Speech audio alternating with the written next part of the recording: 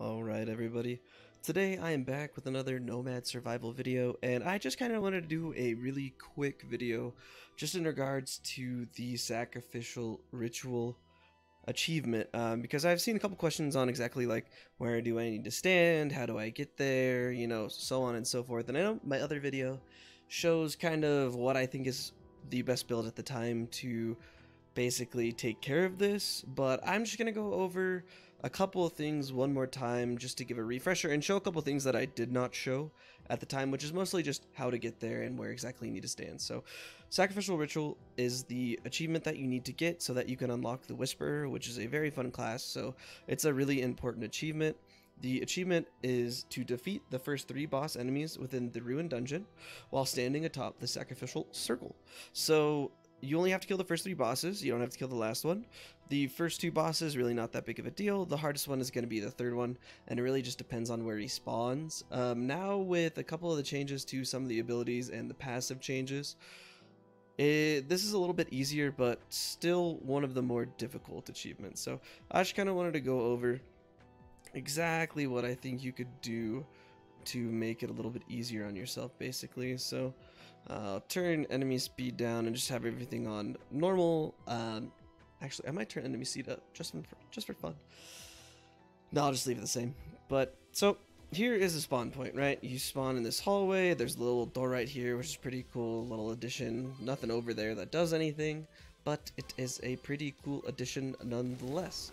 So Sacrificial Altar, you really have to get to the altar first for you to actually accomplish this achievement. And I will show you guys where the altar is really quickly. So it's a little misleading because you can see the altar. It's right here, right? You can see this, but as far as you're aware, you know, you try and walk around to get to where you can enter, but there's no entrance here, right?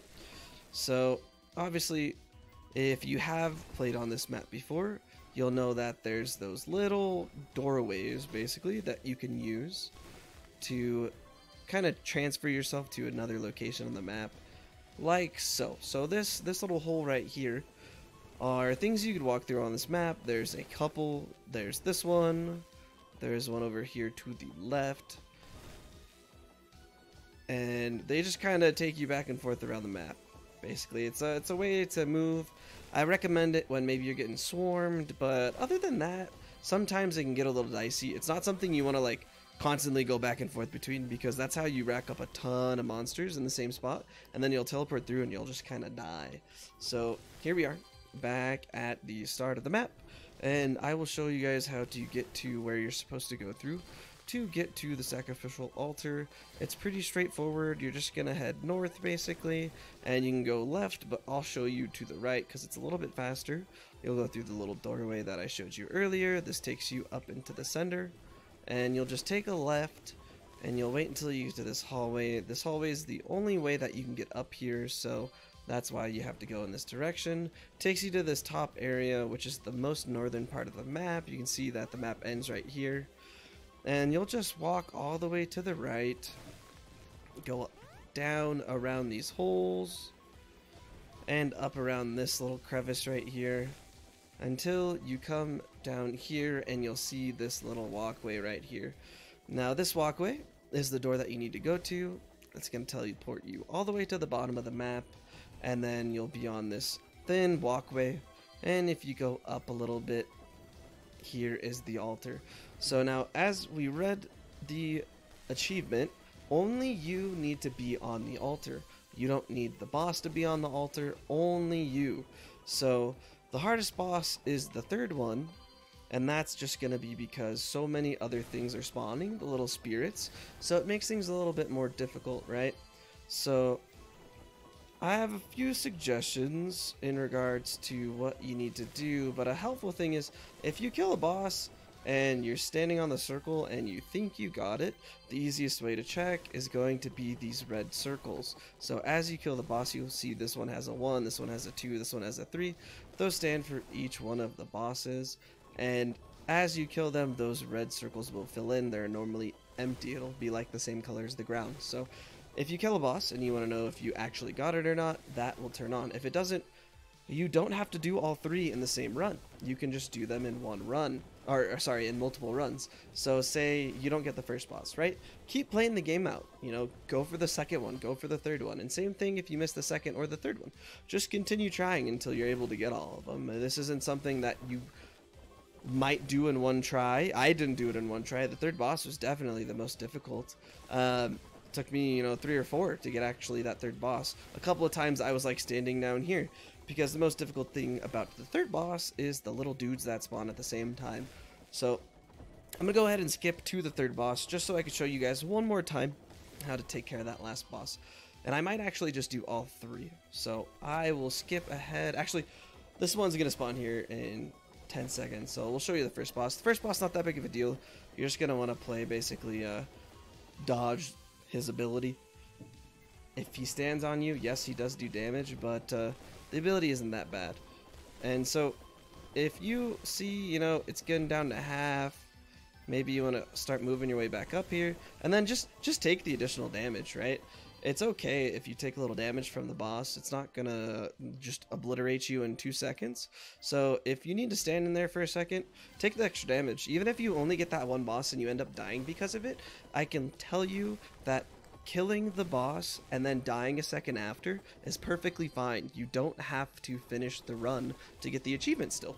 So if you're gonna pick between, you know, dying but you're gonna kill the boss, or possibly finishing your run and not killing the boss on the circle, I recommend just killing the boss, dying, you get the achievement, you get the new character, and then you can get back to winning the game, you know? So I'll go ahead and skip to 14 minutes where the second boss spawns. Alright guys, so this second boss is going to spawn here, and that is going to be at 14 minutes. Build's looking alright. I'll go over the builds kind of at the end of the video. Just because I feel like there's a specific meta that just makes the game extremely easy in comparison to every other build. And if you're trying to focus on doing a, you know, challenge like this, you generally want to go with the more meta build just to make sure things are as, you know, not exactly foolproof, but you have the highest odds of winning, right? So here's the second boss, has more HP, but does less damage because it's generally spending a lot of time summoning. So just like, you know, I just showed, he doesn't really make a lot of moves towards you, so I definitely recommend just standing still. Directional abilities are fantastic against him, but things like Fireball and Magic Missile are also very, very strong.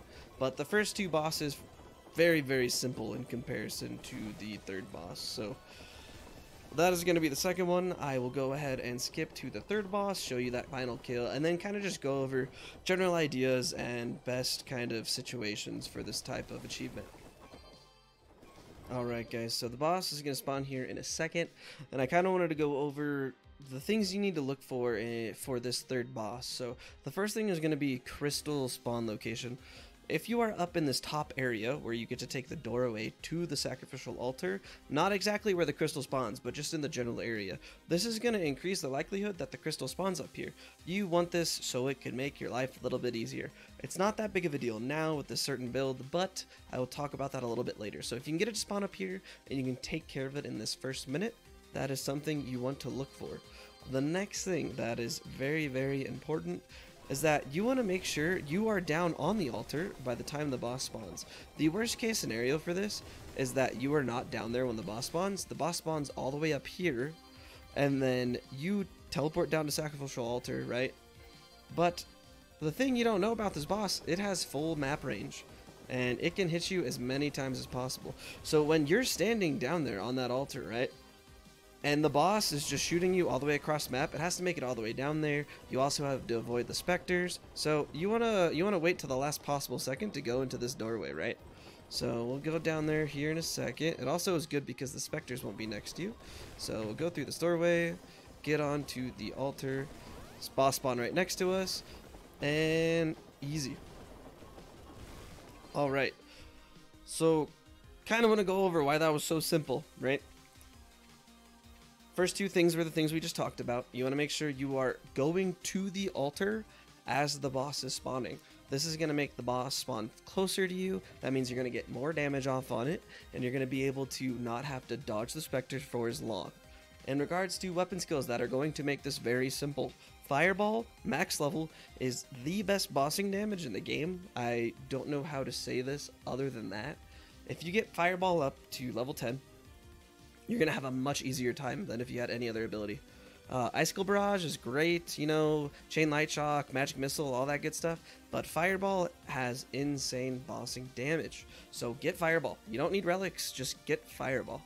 The reason why it is so easy, though, to not have to worry about the rest of it, and even the damage, honestly, is because of some changes made to passives. So 2 passives I want to recommend for this guide are going to be Death Sting and Miniaturize.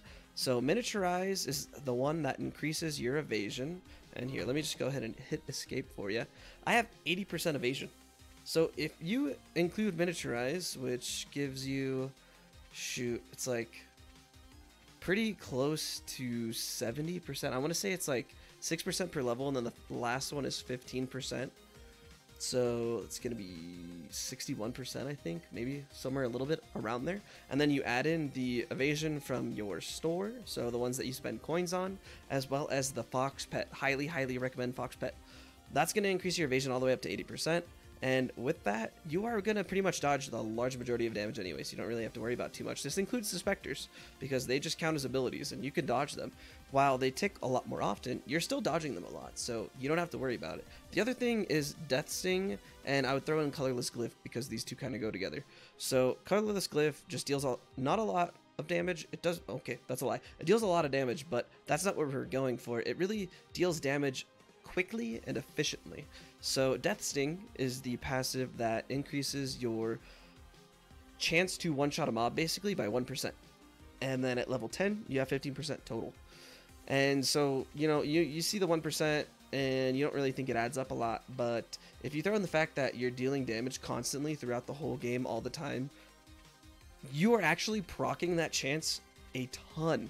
So if you can combine those two, which is definitely the best way to clear out maps, by the way, if you're having issues with anything, because it doesn't have to deal with HP, you can 100% just waltz through all the mobs and not worry about it, because it's not about how much damage you deal, it's just about how many times you proc Death Sting.